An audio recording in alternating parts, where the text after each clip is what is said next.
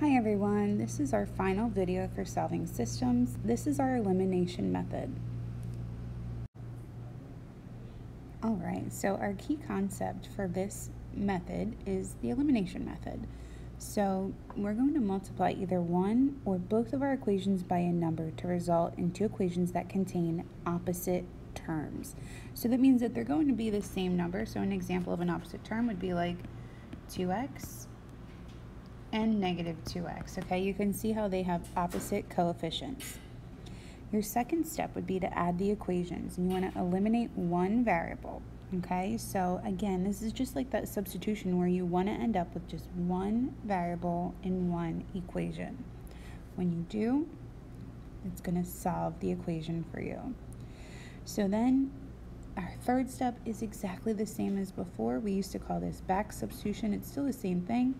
So back substitution, and that's just basically once you find out maybe what x equals or y equals, you go back in and find the opposite.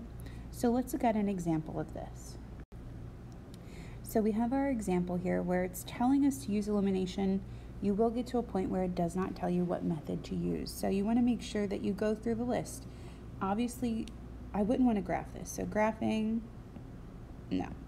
I wouldn't want to do substitution, because I already see that I have like decimals, I have a lot of coefficients, things that aren't going to work nicely. So that means elimination will be the best choice for me. So I have 1.5x plus 2y equals 20, and then I also have 2.5x minus 5y equals negative 25. So generally I like to write my system,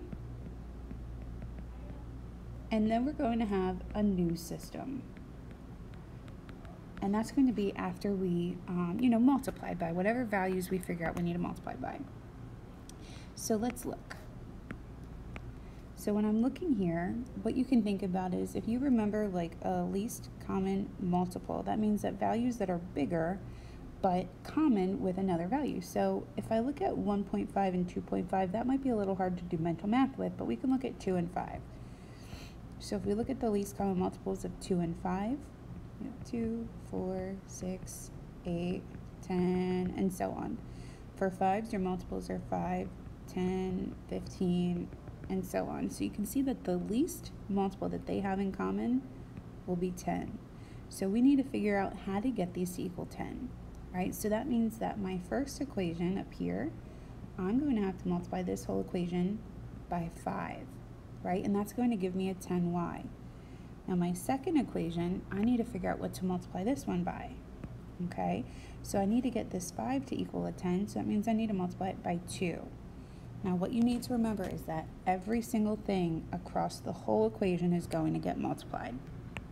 So when I'm writing my new system, I'm multiplying, I'm kind of just distributing to each and every term. So I have, let's see, so we have 1.5 times 5. Double check in there, so yeah, 7.5 x plus 10y equals 100. And then we also have in our new system, so it was that one, now we have this one, so we have 2 times 2.5, so that's 5x minus 10y equals, and then we have 2 times negative 25 is negative 50, okay? So this is our new system. This is now what we're going to be working with. You can see that our y's, when I add them together, they will cancel out. Okay, that's that whole idea of elimination, is to eliminate a variable. So looking at our new system, we have 7.5x plus 10y equals 100, and we have 5x minus 10y equals negative 50. What you can do is you can just slap like a big addition sign with the bar, and you just add straight down. So you add down. So I'm going to have 7.5x plus 5x. So that's going to become 12.5x. And then I have negative 10y and a positive 10y. They're going to cancel. And then I have 100 and negative 50. That's 50. So right here I have a nice simple equation. I just need to divide by 12.5. Divide by 12.5, and x is going to equal 4. Okay, so just like in the other problems, this is still only part of our solution. This was like our step 2 here. We still need to figure out what y equals. Now you can go back to any equation that you're using. You can use one of the originals, you can use one from your new system. It doesn't matter. You will get the same answer no matter what. So we need to do our step 3 to finalize our answer here. I'm just going to use the first one because it was the first one I saw. So I have 1.5x plus 2y equals 20. Now we know x equals 4, so we're going to do 1.5. We're going to replace x with 4 plus 2y equals 20. Okay, 1.5 times 4, that's going to give me a 6.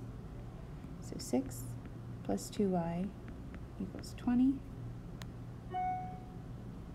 Subtract your 6, so 2y equals 14, so that leaves y to equal 7. So my total and final answer is going to be 4, 7. And remember what this means, right? What are we finding here? This is the point where those two lines would have intersected if we were going to graph them.